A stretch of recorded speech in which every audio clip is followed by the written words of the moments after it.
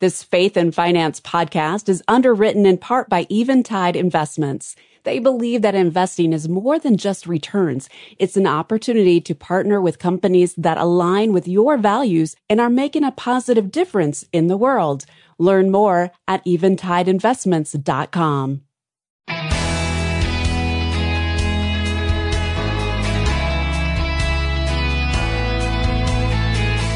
It's a brand new year, and that's always a great time to make changes, and we're excited to tell you about some big ones we're making. Hi, I'm Rob West. We're strengthening the way we express the Christian worldview of faith and finances to be better used by God to advance His kingdom. I'll talk about that with Chad Clark today, and then it's on to your calls at 800-525-7000. That's 800-525-7000. This is, are you ready? Faith and Finance, biblical wisdom for your stewardship journey.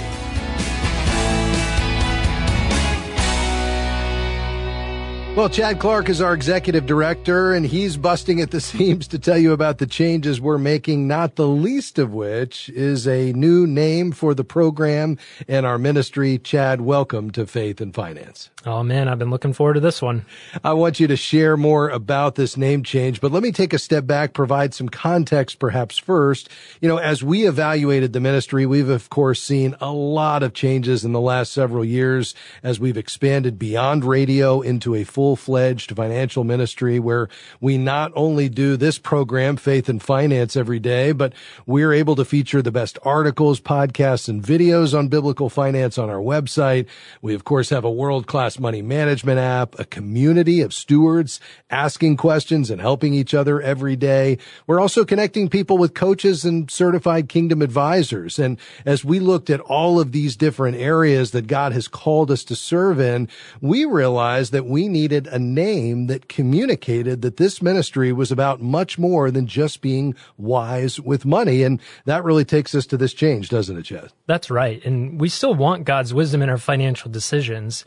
But there are several other secular organizations out there using the name MoneyWise, and people often confused us with those other organizations.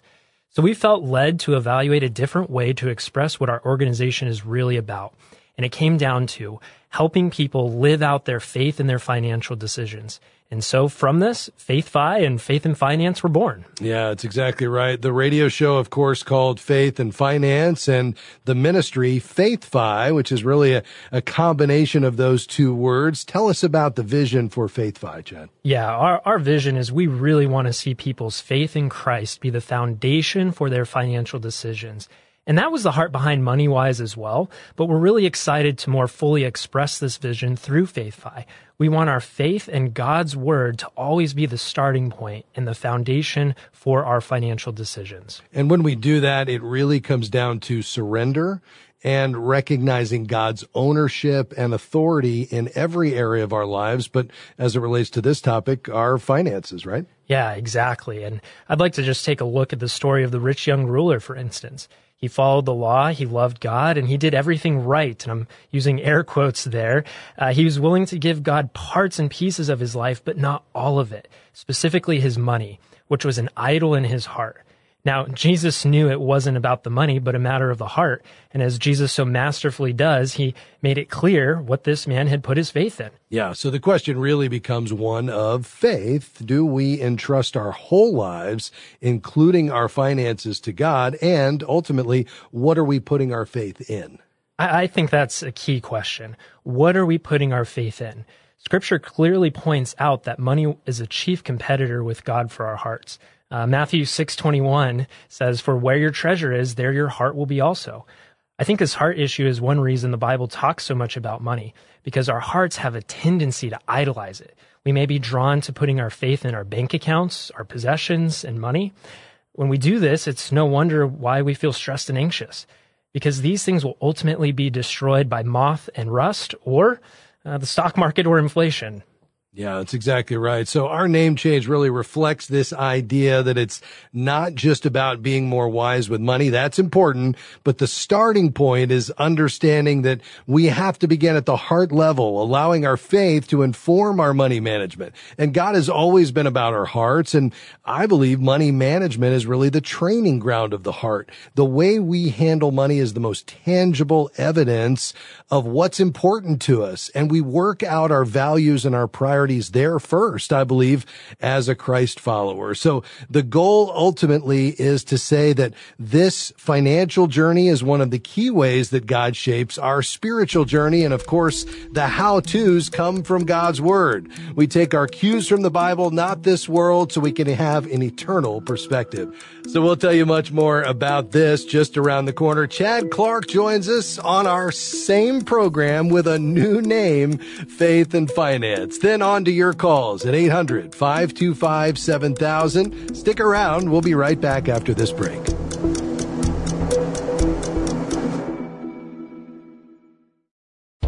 We are grateful for support from LightPoint Portfolios, which seeks out family and faith-friendly investments for 401k and 403b plans, integrating faith values and fiduciary duty. LightPoint Portfolios offers retirement plans for a variety of organizations such as businesses, nonprofits, and churches. And we're grateful for their sponsorship of the Faith and Finance program. More information is available at lightpointportfolios.com. We're grateful for support from Eventide Investments on the Faith and Finance program. Eventide's approach to values-based investing is grounded in the belief that humankind was created in the image of God, with intrinsic dignity, value, and worth. Eventide calls this investing that makes the world rejoice. More information is available at eventideinvestments.com. That's eventideinvestments.com. Thanks for joining us on Faith and Finance. I'm Rob West, and we have a brand new name for a new year as we rebrand and reposition the ministry around the intersection of faith and finance, recognizing it's our faith and our values as believers that should inform our financial decisions. God owns it all, and we're stewards or managers of His resources. Money then is a tool to accomplish His purposes, and we're excited that our new ministry name, we think, reflects that better than ever. Joining us in this segment of the broadcast, Chad Clark, Executive Director of FaithFi. And Chad, we were talking just before the break around what it means to truly entrust our whole lives to the Lord, allowing Him to serve as Lord of our lives, but also including this area of finance. And it really comes down to this big idea of whose kingdom are we after? Absolutely. Often we're trying to build our kingdom. And when that doesn't go as planned, the market drops, inflation, unexpected events, well, of course we'll be anxious and disappointed. But Matthew 6:33 tells us, seek first the kingdom of God and His righteousness. That's His kingdom, His righteousness, not ours. And when we do, all the things we worry about, all the things we're anxious about, God will take care of because He is good and trustworthy. And He ultimately knows what we need. We're more valuable to Him than the birds of the air and the grass of the field, which He takes care of as well. So we aren't to live in fear and anxiety, but to live in the freedom and victory of Christ through faith. So once again, it has to start with faith and seeking His kingdom. Yeah, I think that's right. And then we move on to this idea that there's really three areas that we need to surrender and grow in. We need to learn, we need to manage, and then we need to connect. So let's talk about each of these, Chad, and how FaithFi in particular helps in each one of these areas. Perhaps we'll start with learn. And as we stated earlier, FaithFi has a number of resources to help people learn what the Bible says about money, from the Faith and Finance show to our website and app. We have a host of resources for folks to learn on their stewardship journey. Why is this such a critical starting place? Well, here at FaithFi, we believe that learning is really foundational. When we spend time with God and we are actively in His Word, we are positioning our hearts to be drawn to Him. Here at FaithFi, we want to specifically highlight what the Bible says around money and possessions. And there's a lot to cover. over 2,300 verses, and a good majority of Jesus' teachings were around money and possessions. So we'd miss a good bit of God's word if we don't spend time learning what he says specifically about money and its role in our relationship with him. Yeah, let's get a little more specific. When we talk about learning, what resources are we talking about? Well, like you mentioned before, we have articles, podcasts, videos on our site and in our app that cover a variety of topics from a biblical perspective.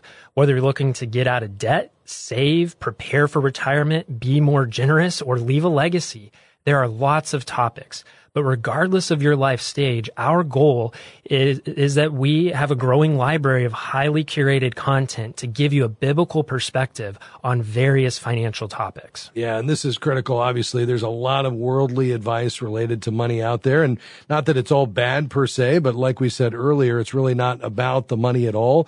It begins with our hearts and our commitment to Christ and his lordship over our lives, and that certainly includes our financial decisions. So through our content library, we bring a wholly different perspective, a biblical perspective, to common and uncommon financial topics so our listeners can grow in wisdom and knowledge every day by not only this program, but our website at FaithFi.com and the FaithFi app. And again, that's FaithFi with an F-I.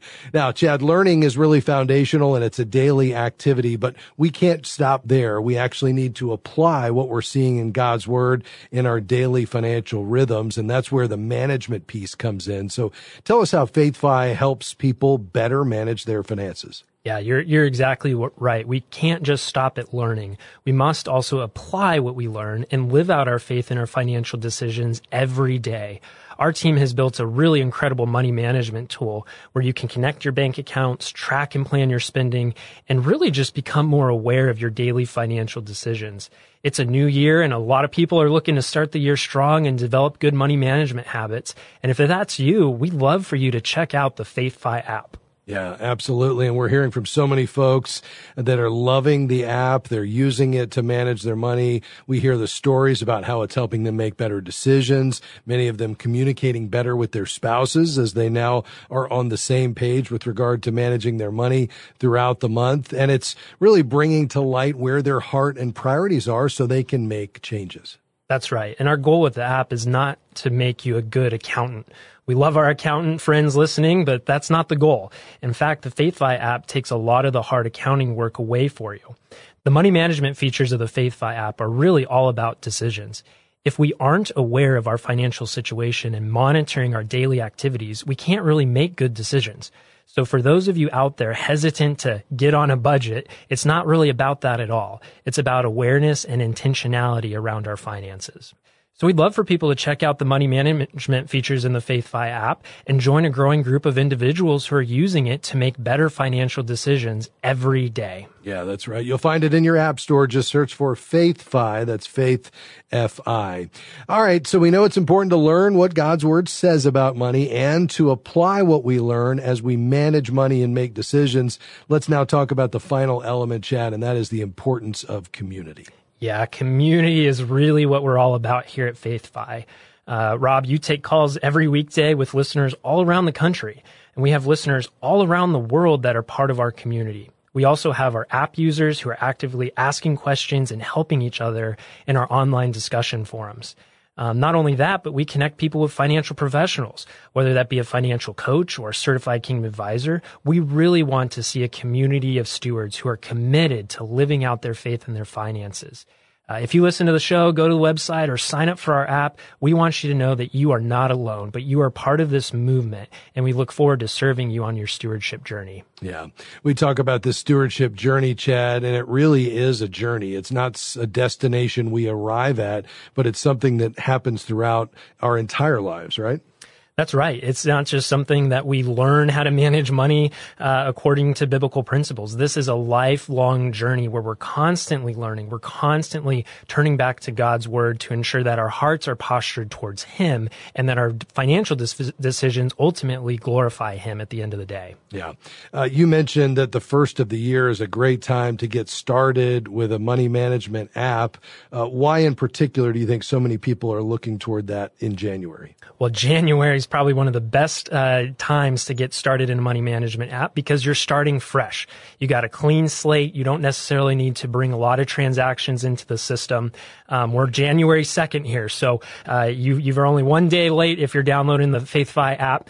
And so we encourage you to check it out, get started. And we've got an incredible support team. One of the things that we really value here at FaithFi is the support that we provide. So if you have questions, reach out to us. We're here to help you be successful, again, in using the FaithFi app. All right. So it's the same ministry. It's the same heart behind it. It's just a new name. FaithFi. That's Faith, F-I, and a new name for the radio program, Faith and Finance. We're so excited about serving you with new and exciting opportunities in the days ahead as you continue on this stewardship journey, not only to learn and not only to manage, but also in community. And that's part of what we do here on this program every day.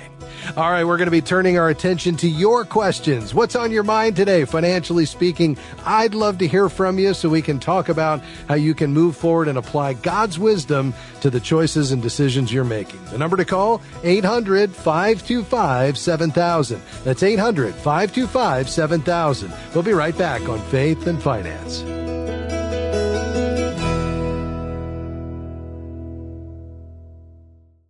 Absolutely free. We know you've learned to be suspicious of those words, but really, you can get biblical financial wisdom delivered to your inbox absolutely free. Articles, videos, podcasts, and special offers on biblical resources. More than 50,000 people receive our free weekly wisdom email, and you can too. Create your free Faith and Finance account. Just visit faithfi.com and click sign up. We are grateful for support from Praxis Mutual Funds.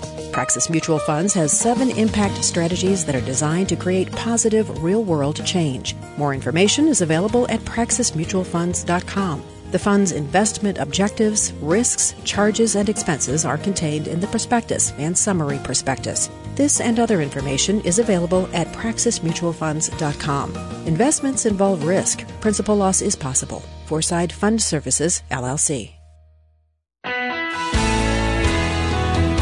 Welcome back to Faith and Finance. I'm Rob West. This is the program where the 2,300 verses on money and possessions found in God's Word intersect with today's financial decisions and choices. The number to get in on the conversation, 800-525-7000. That's 800-525-7000.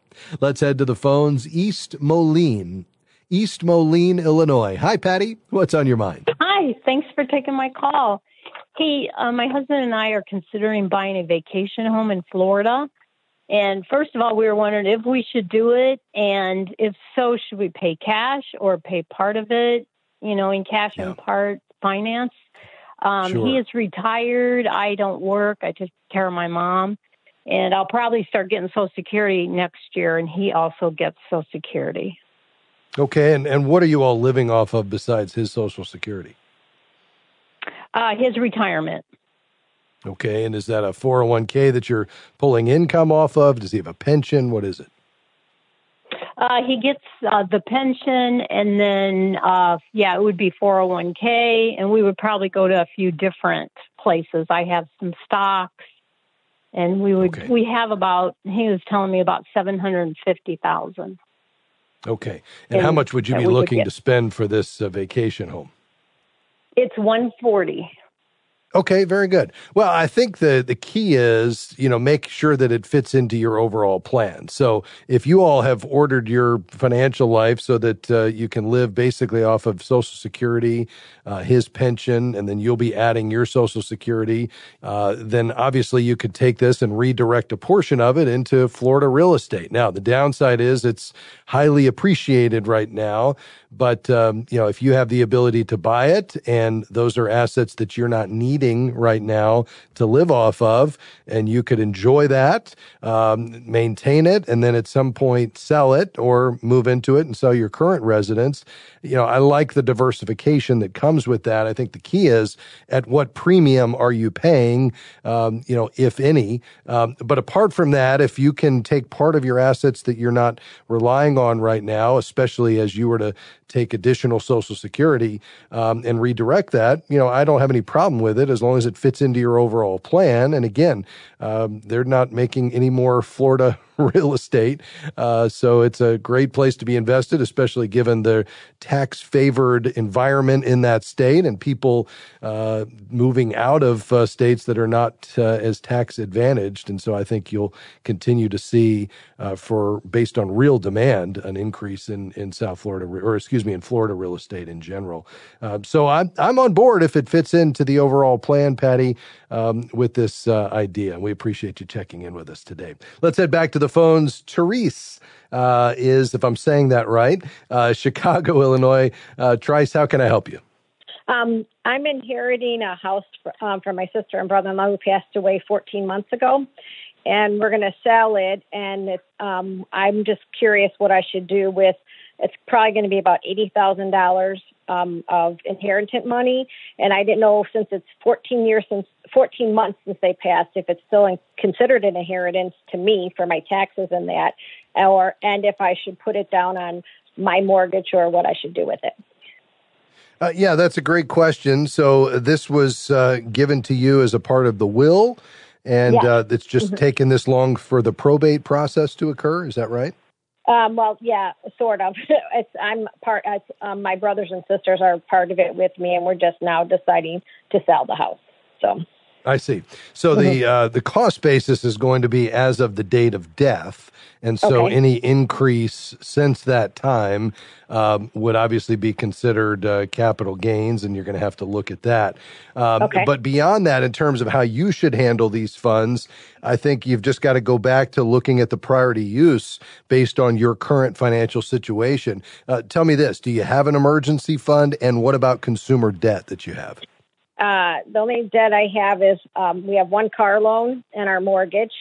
And we have an emergency fund. We have our IRAs, and we have our retirement fund. We're looking like 3 years we're going to be retiring. So the biggest debt we have is the mortgage is $142,000, and my car has probably $30,000. Okay, and how many months worth of expenses do you say roughly you have in savings? 6 months. Okay, great. And so you've obviously are living within your means. You're continuing to put money toward retirement, and you believe you're on track at this point in terms of having the funds you need to maintain your lifestyle once you fully retire? Yes. Mm-hmm.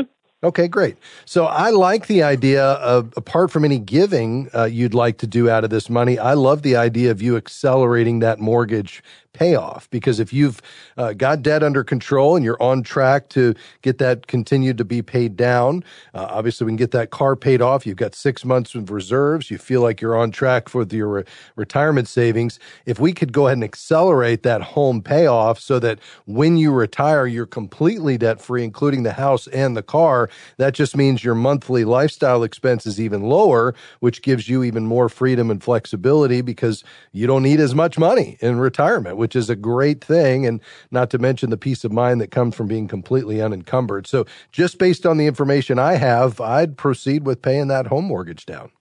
Okay, perfect. Thank you. All right. You're welcome. We appreciate your call today. Quickly to Franklin, Tennessee, a beautiful part of the country. Hi, Sherry. How can I help you? Hey, Rob. Yes, I am being forced to have to leave the job that I'm in right now, and I have a Roth IRA from a previous job that I rolled over. But since I'm getting close to retirement age, my question is, do I need to continue to put money into the Roth IRA that the Roth IRA that we started out a year ago, or put into the traditional IRA that I rolled over, or do I need to put into both? Yeah, so you're continuing to work. You just have a new employer, is that right? Well, I'm trying to find another job because of health issues. I've had to leave the job I'm on. I see. Okay, very good. Well, I think the key is, as far as Social Security is concerned, they don't care how many jobs you have. And, really all that matters is that you contribute into the system, and they're going to base your Social Security benefits based on your highest 35 years of earnings on your record. So any year that you earn higher than a previous year among those highest 35, it's going to benefit you over time. In terms of, continuing to fund retirement, I would just be systematic in funding that account. And given that you're fairly close to retirement, I'd probably opt for the traditional IRA, which gives you the current tax benefit, as opposed to the Roth, which will, typically is most advantaged when you have a long time to let that compound. Stay on the line. We'll talk just a bit more off the air and make sure we get all your questions answered, because we are out of time, but I appreciate your call. Thank you for stopping by today. Thank you for listening and being a part of the program. I want to say thank you to my team, Amy, Dan, and Jim Henry. Thank you for being here. Come back and join us tomorrow, will you? I'll be here. We'll look for you then. God bless you. Bye-bye. Faith and Finance is provided by FaithFi and listeners like you.